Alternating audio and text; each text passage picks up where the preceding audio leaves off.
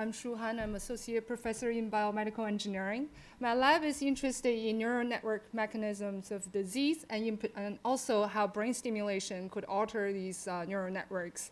I'll give you one concrete example. Currently, we are working on how deep brain stimulation is altering neural network dynamics in the context of Parkinson's disease.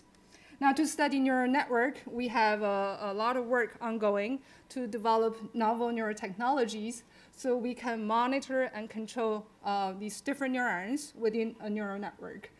For example, over a decade ago, oops, I also turn it off. Is it this? The one in the middle there. Okay. Over a decade ago, we developed optogenetic techniques, which we use rhodopsins that we found in Archaebacterium. And then those are light-sensitive proteins, and we put them on neurons. Now we can control individual neurons of specific cell types with the light, either activate or silence them. So that's over a decade ago. We have done a lot of work on controlling. What have we been doing since then? So over the past few years, we have been developing techniques to monitor neurons, imaging neurons, and also to develop techniques to infect or do gene therapy to target specific cell types. So I'm going to give you two recent examples. One is the most recent development of voltage imaging techniques that was just published recently a few months ago. And another one is to use a novel gene therapy viral vector design to label specific cell types in many species. So first, imaging voltage is really hard. People have been doing calcium imagings.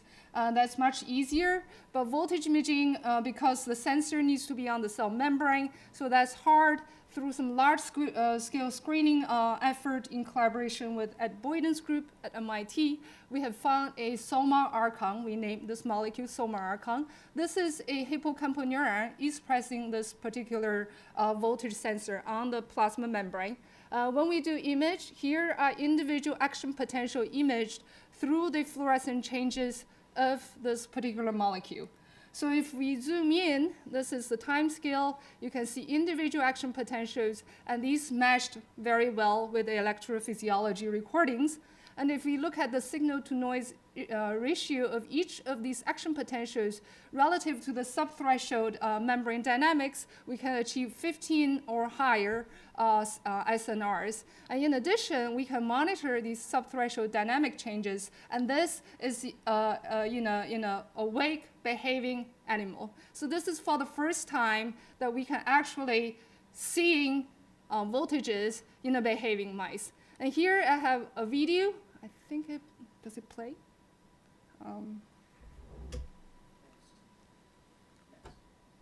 if I do next.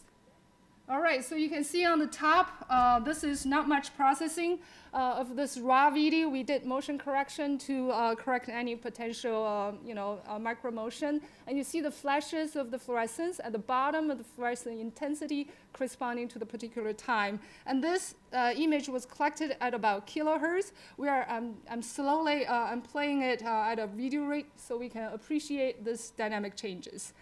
All right, so now, this technique has been recently published.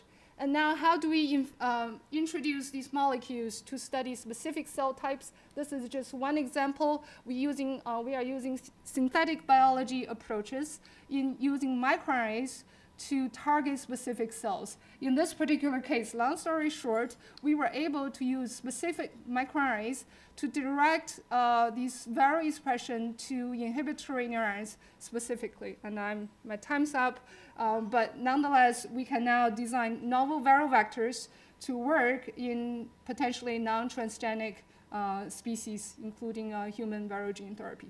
Thank you.